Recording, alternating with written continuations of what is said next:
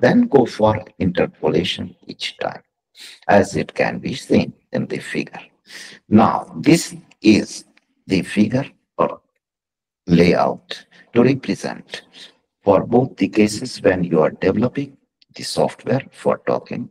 This is left side figure where we calculate, collect the coordinates of both the molecules, proteins, and ligand by using a program, and then go for grid setup, then pre-calculation of interactions for each grid point, interpolation, then repetition of the calculation after each conformational changes or deformation, then finally implement it for any kind of test run.